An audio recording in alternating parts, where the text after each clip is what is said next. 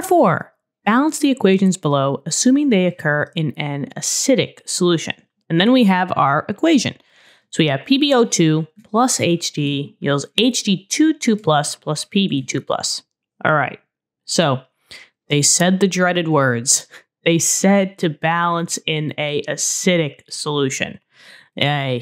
So this is not normal balancing. Whenever they say we have to balance in either an acidic solution or a basic solution, there are steps. Now, there's a lot of them. There's 8 total steps in a balance the acidic solution type of question.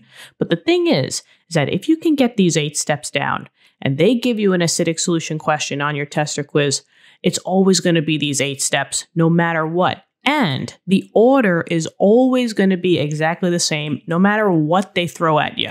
So the idea here is that if you can get these 8 steps and you could get them in the correct order and keep practicing and practicing, you will be golden for your test or quiz. All right. So let's just start. The first thing that we have to do whenever they say balance in an acidic solution, we got to take the whole equation that they gave us and break it into 2 half reactions or 2 half equations. Now, this one is kind of just easy. All you're doing is you're just picking the elements that go together. So for example, I see a mercury on the left side and I see a mercury on the right side. So this would be one of my half reactions. Hg goes with Hg. Then on the flip side, you just kind of like pick up the pieces. Okay, well, here's a Pb, right? It's got an oxygen, sure, but on the other side, there's the other Pb.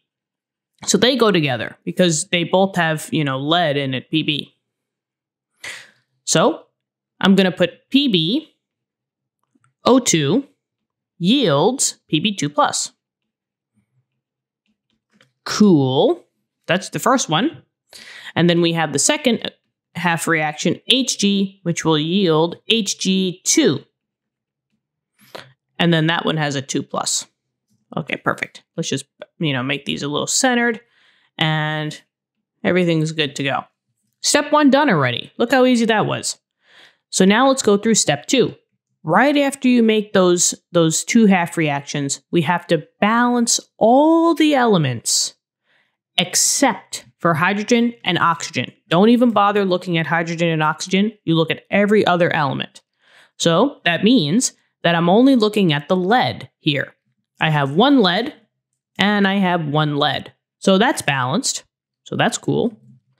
And then on the bottom, I have 1 mercury, Hg, but then I have 2 mercuries here.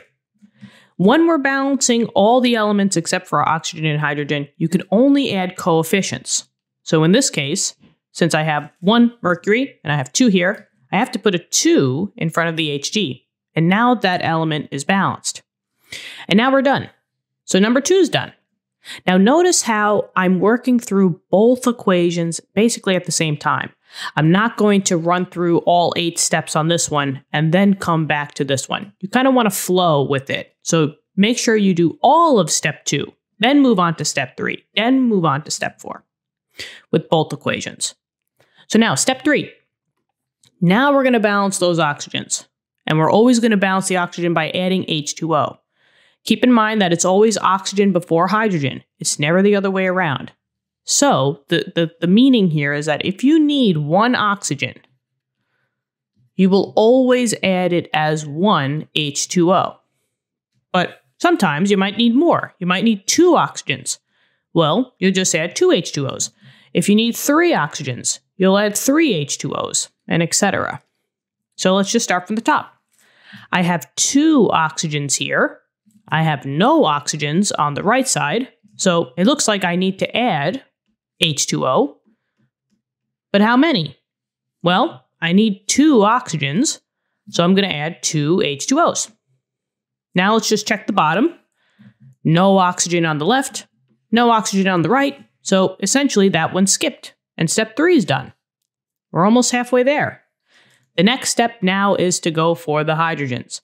And when you want to balance the hydrogen, you do so by adding H+. Don't forget that plus there. It's super important. That's what makes it acidic, the H+. Same type of idea here. If you need 1 hydrogen, you will always add it in terms of 1H+. So if you need 2 hydrogens, it's 2H+, 3 hydrogens, 3H+, etc., etc.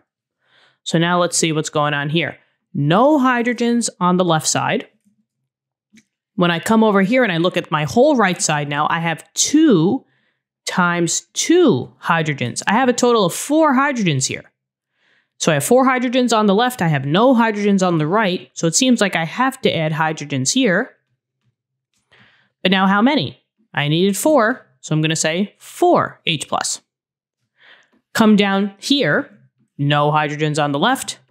No hydrogens on the right. So thank goodness we can basically just skip that step. And we're halfway through. Let's keep going. Step 5. Now, since all the elements are balanced, we're now going to finally start trying to balance the electrons. So in this case, for step 5, we're going to add electrons. Electrons are always represented as E-, to always the more positive side. So what I'd like to do here is I'd like to split the equations right down the middle, both of them. Just to kind of show you that this is one side and this is the other side. I don't want to mingle one with the other.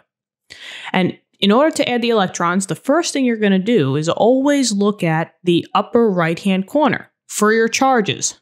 Well, here's a charge. I don't see a charge for the PbO2. There was a charge for the Pb, and there wasn't a charge for the H2O. For all the ones that did not have a charge, that's always going to be a 0. And the good thing about this type of finding the charges out is that you don't have to search for every individual charge in the compound. Just look for those upper right-hand corner guys. Now let's get the total. Let's start with the H+. The plus meant that it was a +1, right? So I had a +1 charge, but now I have 4 hydrogens. So I have to take that 4 and times it by the +1. 4 times +1 is an overall of a +4 charge.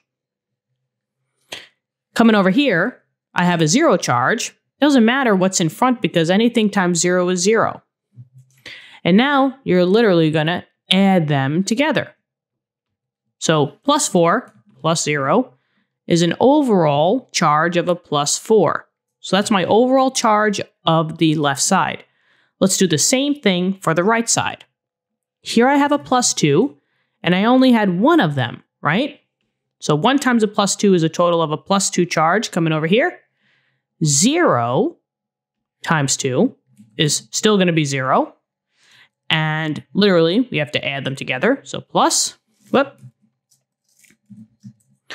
So +2, oh boy, there we go. +2 plus 0, I'm just going to put the total over here, is equal to a +2.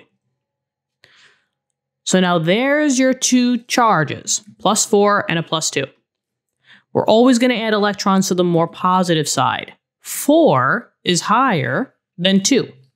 So I'm going to add electrons on the left side.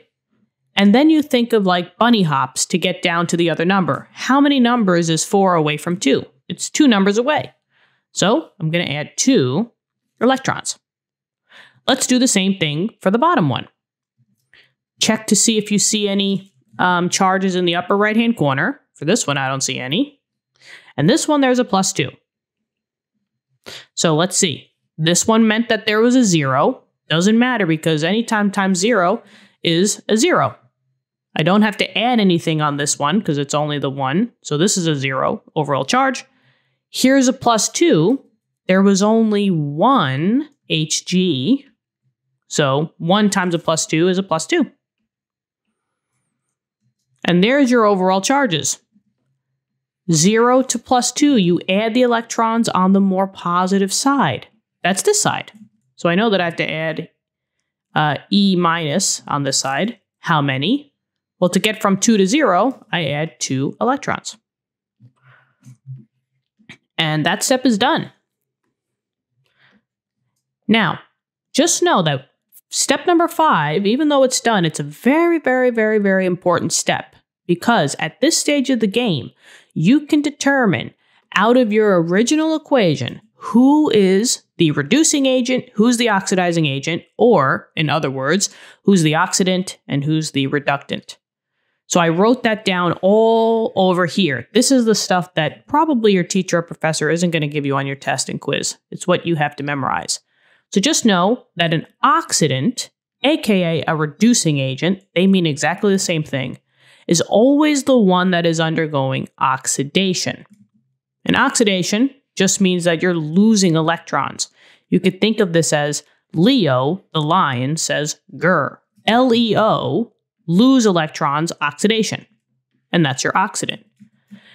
When you have the balanced equation, you can always tell if something is going under oxidation by seeing where those electrons are. If the electrons are on the right side of the equation, that's the one that's undergoing oxidation or being the oxidant. On the flip side, reduction, gain electrons, that's the reductant or the oxidizing agent. But look where those electrons are. They're always on the left side. So I have 2 electrons here. It doesn't really matter how many you got to determine whether you are the reductant or the oxidant, just the placement. Over here, the electrons are on the right side, as in this equation. The electrons are on the right side. And whoever got you there is the oxidant. Just know that when you're doing reducing agent or oxidizing agent or oxidant and reductant, your products are never, ever, ever going to be the answers. It's only the 2 that you started with. So since this is showing oxidation, and that came from Hg, that's who your oxidant is. So Hg is your oxidant. And when you find that out, the other one's got to make sense too.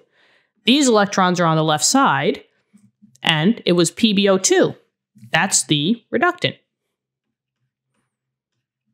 So just kind of like a side step, just in case your teacher or professor asks that question on your test or quiz. It just comes from step 5. And now since we found it out, we can now go to step 6. Step 6, we want to take those electrons and just balance them. They have to be the same number because, in essence, you want to cancel those electrons out. And thank goodness, because 2 electrons and 2 electrons, they're already done. They're balanced. They're the same. So I don't even have to do step 6.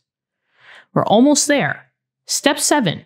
Now, since they're balanced, we want to cancel those like substances on opposite sides. You're simplifying.